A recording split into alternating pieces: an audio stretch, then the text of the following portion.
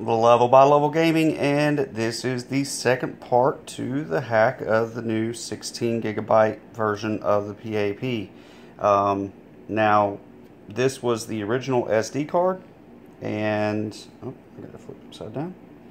This is the original SD card, and this is the backup that was made on this Unirex cheap SD card running in the device. As you can see, it is functioning. As far as performance, I really haven't tested it extensively, but I will at least say that it works, which is a great thing because that means that I have made a successful clone of this original. Now this original is going to go away. I'm not going to alter or mess with that. That way I can always go back to this here. Put that card back into this one, and I'm not bricked or I've not done anything funky other than how this thing came. What will happen now is I will take this backup or this clone card out of here.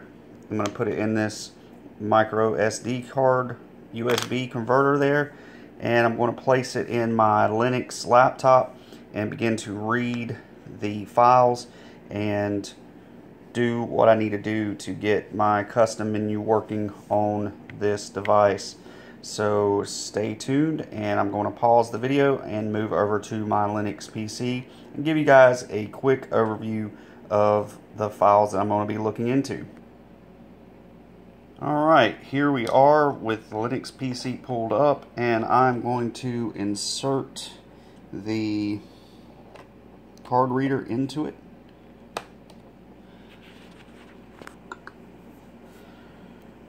Alright, it has read it, and the first thing that you want to see is this 94 megabyte volume here,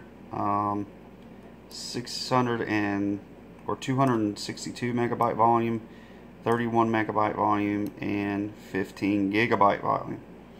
So this first volume here is where your theme configs and most of your very important information.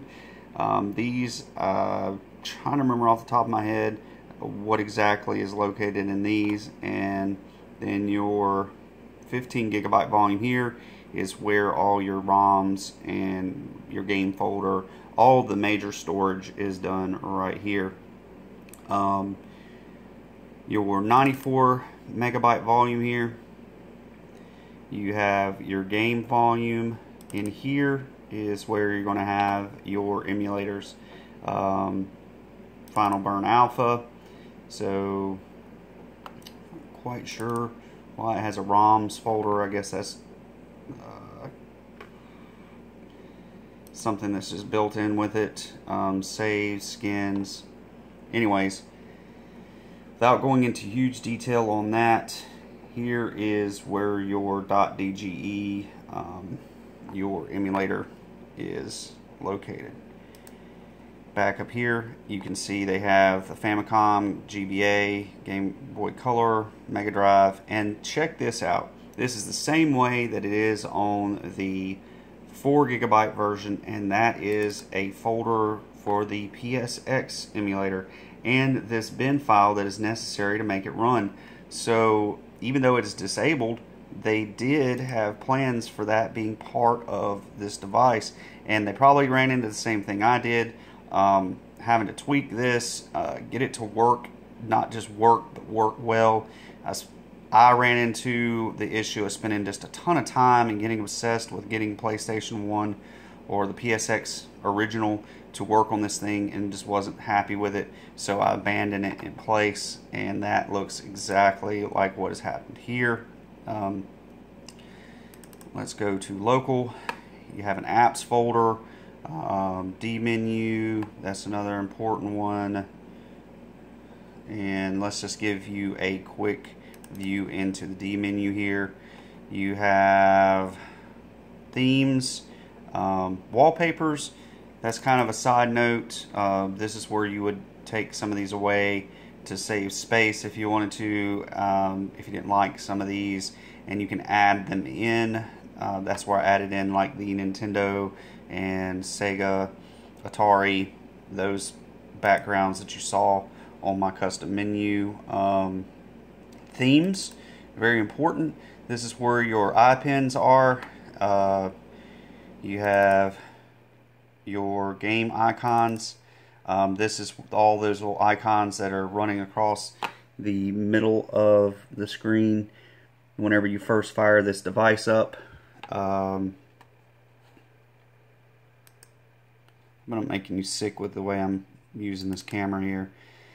You have your labels that go across the bottom, and as you can see, just like with the PlayStation, even though this one does not have the video enabled, they still have the icons in the system. Let's see, your iPin. In here's where you would have some more icons, and then your sub icons. Those are the ones that go across or down the screen whenever you click on a emulator. That is the picture you see. That is the icon. They're white. You can barely see them in this video. And once again, they even still have the PlayStation PNG there. Now, let's see. Sub icons. Your cool theme config. That's dealing with your main screen there. Let's go to iPen English. iPen English is where most of the work that I'm going to have to do comes from. In here you have a lot of lines that have to be altered. The names of the icons, where it looks for its icon, the executable file.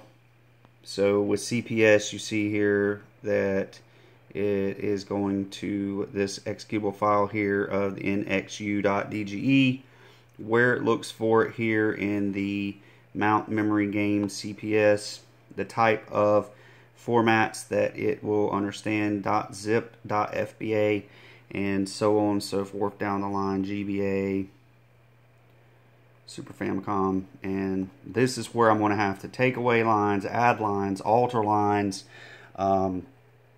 Like I said, this is the file that most of the magic happens. So let's see here. Like I said, guys, I'm not going into super detail. I have had requests on doing a detailed tutorial on how to do these things step by step, and that is definitely something I'm going to consider with this series here, or even making another series on altering the PAP, making your own custom menu, that kind of thing. As far as altering, let's back up a little bit. Keep in mind that I'm not making something new. I am taking the original and altering it to fit my needs and to make me happy, and hopefully make you happy in the same process. Let's just highlight over one more here. We're climbing up on 10 minutes. Let's see, let's look in user. Nope, that's not anything. Alright, let's get out of this partition, and we'll end with highlighting where you would have to go to get your ROMs, add ROMs, delete ROMs, that kind of thing. Here's where your music, pictures, videos, even though this is disabled, I think this thing, yeah, it comes with these images that they've put on here that are the same as the 4 GB. Music, let's see what they got. Yeah, I think that's the same as the 4 GB. It's been so long, I don't remember. Game, CPS, Famicom, Game Boy, Game Boy Advance, Game Boy Color, Game Gear, Mega Drive, Neo Geo, Super Famicom, and Sega Master System. So let's say you wanted to grab some of your Super Famicom games, Super Nintendo games off of here. You don't want them on here anymore. You don't like them, or you don't have a copy of it, or you just want to back it up. This is where you would add games remove games, and alter your ROMs just in general. So that is a quick overview of the file system that is on this original 16 gigabyte version of the memory card. I'm going to go into these in detail, pick through them, start fiddling with things, and I'm going to see if I can't get my custom menu to work on this device. So that's level by level gaming. Once again, please hit that like button, subscribe if you haven't, and stay tuned for more of the PAP and the process of hacking it.